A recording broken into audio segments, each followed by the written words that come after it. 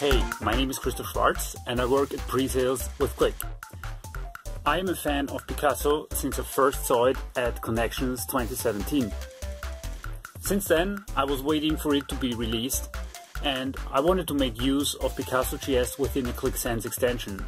I did some research how to easily make this possible, and as a result, here is a series of YouTube videos for you. Enjoy! So thank you for downloading the GitHub package. You can find it here. Download the zip. Once you get it, you open it, hit copy, and then you go to Documents, Click Sense Extensions, right click and paste it.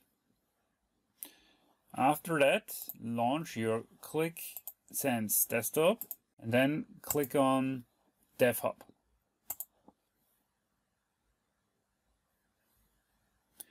The DevHub will open in the browser and it will show you New Picasso as an extension.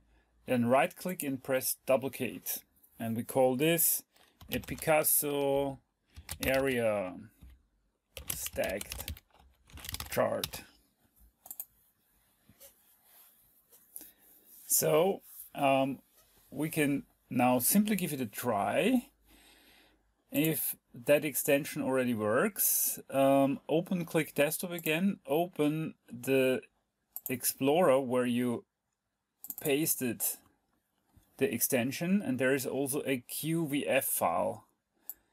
Drag it and drop it over Click Sense Desktop so that it opens it, and you should be able to see Hello Picasso here. If it gives you something like a red frame, like here, invalid visualization, then you have an issue with reaching Picasso. So this is set to work out of the box without npm install. So as the next step, let's go back and get a better chart in place of the Hello World simple function, because this is what it says: components, text, Hello Picasso. So let's put, as we said, a sample area range. So I press Ctrl A to copy the whole stuff, press Ctrl X, press on the second tab, again Ctrl A, blank it out, and paste what I have in clipboard.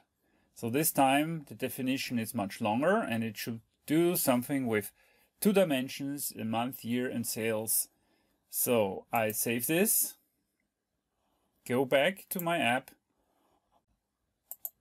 into working mode, and let's try to get this second page where it says stacked area chart and put now the Picasso stacked chart in place of the first. Now I should get year and month and some sales, and there we go. So this is the Picasso extension working out of the new code. So the next thing I really strongly recommend to do is to use npm. It renders out of the box. I'll show you quickly the reason why. In fact, it's because of this. It's getting the pre-installed Picasso min.js, which ships with a subfolder somewhere on your C program data, resources, assets, external Picasso, and so on. So what we should do is to run npm install. For npm install, and as well as an instruction on how to grab new code from Picasso JS and stuff it into a Click Sense extension, watch for my next video.